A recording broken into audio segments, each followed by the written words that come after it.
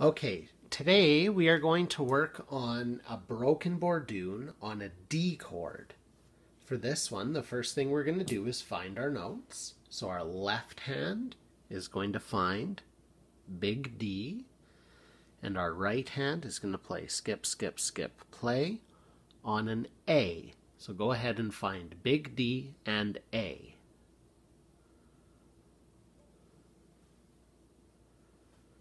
For a broken Bordun, your hands always have to take turns, and we're always going to start with our left.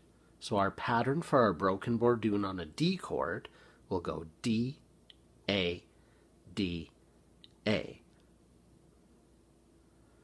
Let's pick our mallets up. Make sure you pinch between your pointer and your thumb, and then wrap the rest of your fingers around your mallets. And let's play an echo. So my turn will be first, and you can echo me.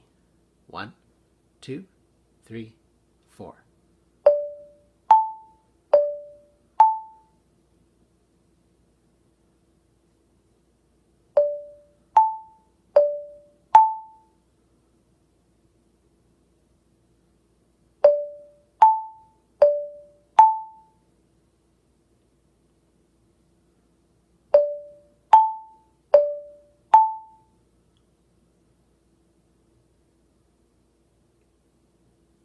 Let's try playing our broken Bordun on a D chord together.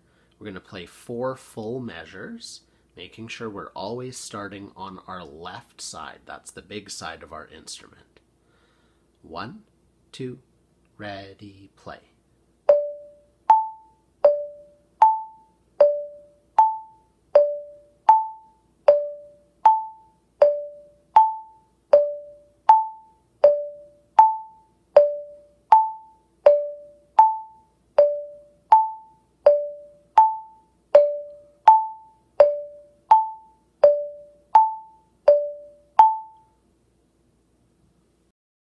Okay, let's try playing our broken Bordun on a D chord with the play-along track.